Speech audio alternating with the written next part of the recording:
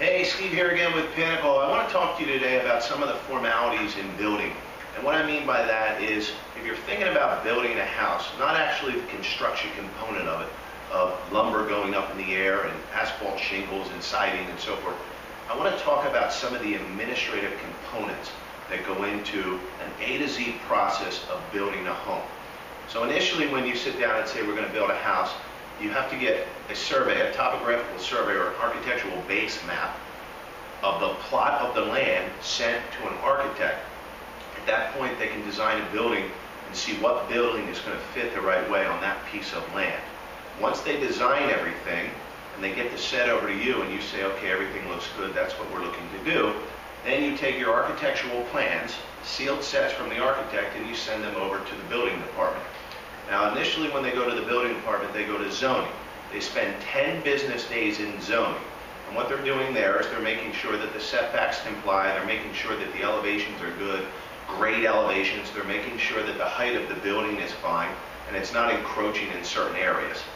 After you get the approval from zoning, you go over to construction. Construction, which is the building department, has 20 business days. And in the construction department, they're actually looking for aspects within the building.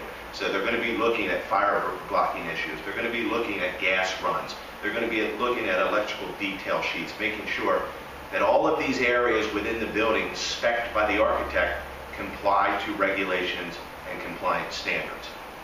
Once you get through building, you get a building permit. Once you have the building permit, you're allowed to break ground. Now, after you have the permitting processes through and you're getting ready to build the building, you're going to deal with survey work. And survey work is whether it's a foundational survey to make sure that the first floor of the building is spec'd at the right height, whether it's a midterm. Generally, your midterm is done when the ridge is set. A midterm is an under construction as-built survey to make sure that the height of the building is compliant and other aspects of the building are compliant, generally before you put siding on the building. So ridge is set, you have your under construction midterm. And then at the end, you're going to have a final as-built survey, which is done right at the end before you actually get your final compliance from here in town, Ken Jones going out to give you a final zoning permit. So you have the permitting process, you have your survey process. Now the inspection process throughout the building. As you're running the building from A to Z, there's various inspections that you're going to have. If the building is not on pile and it's on block, you're going to have an open joist inspection. So that's when the inspector will come out and he'll look whether your joists are 16 inches on center or whether they're 12 on center. He's going to take a look at that. If it's on piles, you don't have to have the open joist. They can inspect it right from under the building. So generally, you have an open joist inspection, then you'll have an exterior frame inspection, which is at that point, they're going to make sure that it's required fire compliant sheathing. You have the right sheathing on there. They're going to make sure that if you have fire spray that you have to do of undersides of the decks and along the rafter tails of the building, wherever it's compliant and required, they're going to look to see that that's done. And they're also going to make sure that fire blocking on the exterior part of the building is compliant with what is spec'd. So an exterior frame inspection.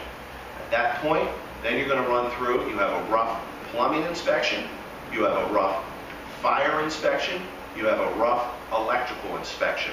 If you pass all of those inspections on the rough stage, you're allowed to go for your interior frame inspection. So you have your mechanical roughs first, then you have your interior frame. Your interior frame, they're going to be looking at the bones of the building. They're going to be looking to see that fire blocking has been done the right way.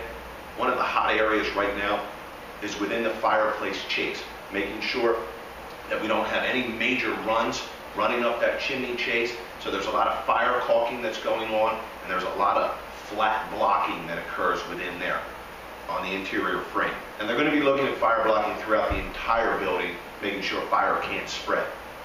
Once you get through the interior frame and you're good to go, you can insulate the building. After you insulate the building, you have to have an energy inspection.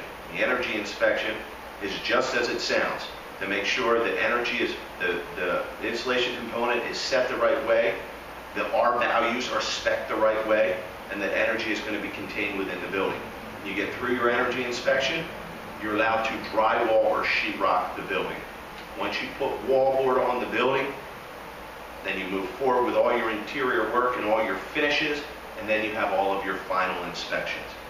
So you'll have a final plumb, you'll have a final electric, you'll have a final fire, you'll have a final building, you'll have a final compliance, which is based on your final as-built survey.